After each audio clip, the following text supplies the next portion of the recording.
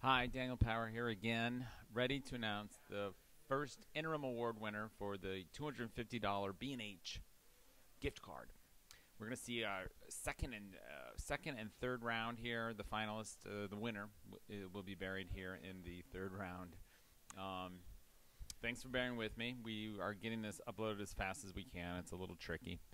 Um, I also forgot to mention the last post did not identify fine art and editorial, but I'll do so now. They're roughly evenly mixed, except for the students. Okay, this first photograph is Andreas Nestle, Senator Professor Carlo Scognamiglio, and this is a fine art submission. And I've seen a lot of portraiture, and I've not seen one that shows as much sort of intensity in the continents. Barry's best work. This is on par with that. It's a very exceptional photograph. It's a wonderful portrait, and I like it very much. Next up is a fantastic sort of landscape photograph from George Steinmetz. It's an editorial submission, meaning it was photographed for a magazine or on assignment. This happens to be an aerial view of Wal al Namus in Libya. It's obviously taken from the air. It's in the Saharan desert. It's an incredible photograph. The composition of the circular hole with its vegetation and water basins is incredible. It's the waves and the black sand add to it in the foreground, and I think it's one of the better sort of landscape photographs that I've seen in some time. Congratulations, George. Beautiful photograph. Next up is an amazing assemblage from Danielle Vanderskans called Mahakumela. And it's an editorial photograph. It reminds me of a Bruegel painting. It's absolutely wonderful with these. It's a religious ceremony, one of the largest in the world, evidently. I don't know much about it, but these characters photographed here in the light, illuminated simply by the fires, is incredible. There's a lot of emotion and movement in the scene, the gestures, the clapping, and the reaching in, and the swirling smoke, all together combined to create a wonderful painted tableau, if you will. Wonderful photograph. Congratulations, Danielle. The last of the second round here is a beautiful sort of bleached portrait by Laura Panic called Gemma. It's a fine art submission. What I love about it is the sort of ethereal nature of the color composition and the tonality, and this sort of half deadpan look on her face. It's a beautiful photograph, and it conveys a lot simply with the color composition again. Very light, almost blanched. It's a perfect combination of the texture of the subject and the atmosphere of the photograph. All right, so that's it for that sort of second round of finalists, and here we are with our finalists. These are the four singular images that really so impressed me that I had to call them out separately, one by one. This first one, again, is from a series. It's by Alex Mazzi. It's called Bhopal's Curse. I haven't not yet gotten to the series yet, and there will be a separate gift card interim award for the series. This happens to be probably the strongest in that series, called Bhopal's Curse.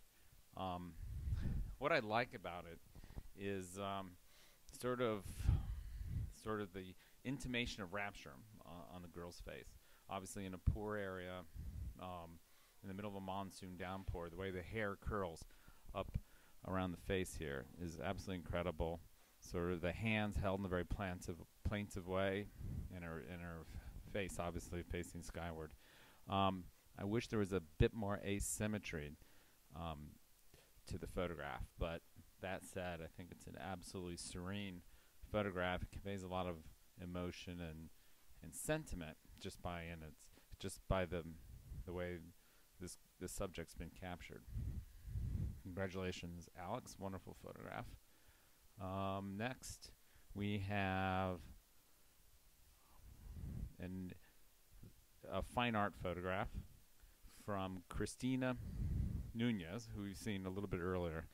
This is an exquisite portraiture, and I think showcases the strengths of a portrait that's not traditional. In that, I believe, I'm not mistaken, this project was a portraiture project where she had the subjects actually photograph themselves. But the way the hands are and the arms are hiding half of the face, the way the light almost seems to obliterate most of the corpse here, the body, is incredible. The way it's cut off. It captures very well the desire of the subject to sort of half hide and half be present, and this sort of awkward, large torso, I think, adds to it. Sort of the imbalance, the tension that's sort of inherent in the photograph. I just noticed these white knuckles here too. Wonderful photograph called "After the Sting of the Lizard," a fine art photograph by Christina Nunez. Congratulations, Christina. Second to last is an amazing advertising work. We don't have many advertising submissions, so if you have advertising work, please feel free to submit. There's not much there right now. This is called Mosquito Angel by Eric Huigi. I hope I pronounced that correctly. Beautiful photograph, very, very serene again. Could be composed, don't quite know, but a wonderful use of light, suspended animated appearance of this mosquito, and obviously the wings of the mosquito there. Congratulations, Eric, wonderful photograph. Now, the winner of the $250 B&H gift card goes to Samantha Goldfein. For some of you might think this is a very odd choice. For me, it exemplifies elements of a photograph that I think that I'm most captivated by. Sort of these very delicate gestures. In this case, what appears to be a bird's nest in the middle of a transmission line, an electricity line, in some country. It may be difficult to tell, but there's sort of some blowout here in this roof element. It goes from black to slightly purple. You have these little delicate uproots of vegetation here against the sky, and again, in addition to the sort of linear repetitiveness of the transmission lines. So this sort of, against this grand scheme, this grand background, this very delicate little sort of occurrence. It's this type of photograph that I think, for my purposes, really make an interesting, it makes something you want to go back to and look at again and again. That said, it's very sort of, it's a little bit on the abstract side, which sort of is a personal appeal of mine, but there was a lot of wonderful surprises in this photograph for me. So congratulations, Samantha. Sam, we'll be in touch with you about the coupon card. And thanks again for everyone that has submitted to date. We're going to have 3 more of these. 1 for the series and 2 more to occur or to take place on I think the 12th of April and the 30th of April. So check our Facebook pages, sign up for our Twitter feed, and keep submitting. We have 3 more cards to give out before the big day, New York Photo Awards.